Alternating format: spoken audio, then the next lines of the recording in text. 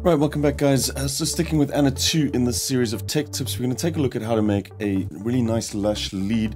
We're going to kind of replicate that typical sidechain reverb effect, but without actually using any external effects at all. So what this does is it allows you to use a really big reverb, but without actually drowning out the original sound of the lead sound that you're going to be making. We want to keep that attack nice and dry and punchy. So let's dive in. We'll start off from scratch and create this sound as we go. Let's check it out.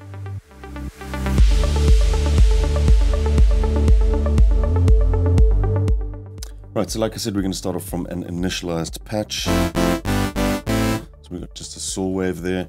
We're just going to create a very, very simple sort of super saw sound. We can just bump up our voices to about 4 or 5. There you have it. We could possibly just brighten that up a little bit as well. We'd bring in some white noise on the sample oscillator. There we go. So now all we need to do is we need to add in our reverb. We're just going to do that on an inserter. We're going to grab the plate reverb and let's dial up the wet sound all the way to the top and enable the reverb.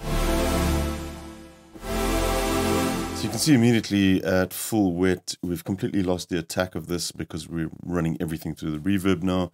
Let's just dial in a really nice big reverb. Some modulation going on there, mostly late signal, I think.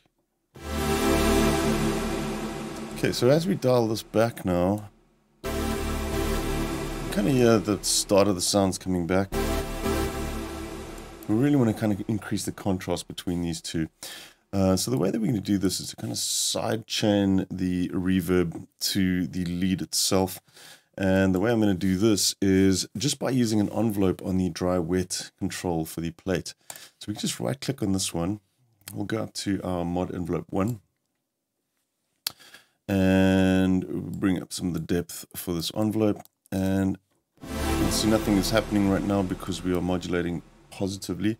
We want to actually bring the reverb down from here. So just head over to our mod page. We'll flick the rotation into reverse. So it's going to have a negative value as it kicks in.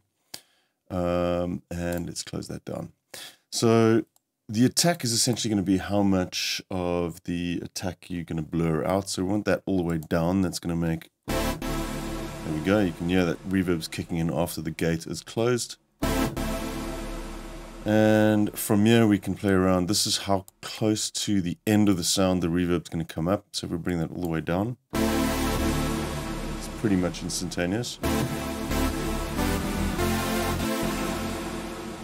Bring our depth all the way up. So that's pretty much dry until you release, and then you have that reverb kicking in. So we can extend that time a little bit.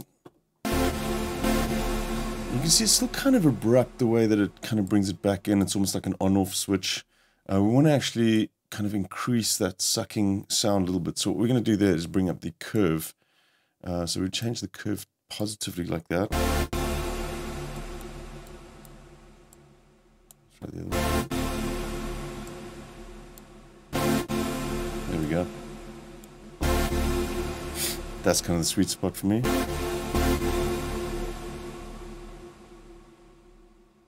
Maybe play around a little bit with the filter as well for this.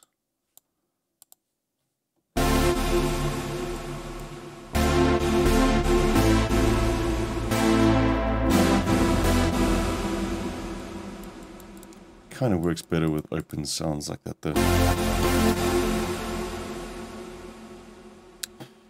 And there we go. That's pretty much it. Let's play something in and you can kind of hear that reverb getting sucked in and out as we play stuff.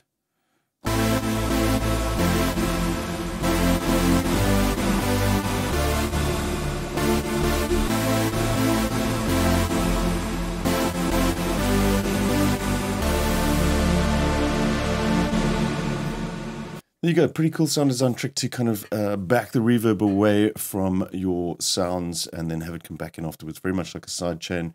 You can kind of get a little bit more subtle with this as well if you want it to sound a little bit more natural. We can bring that down, the depth down, and just have less of that ducking occurring.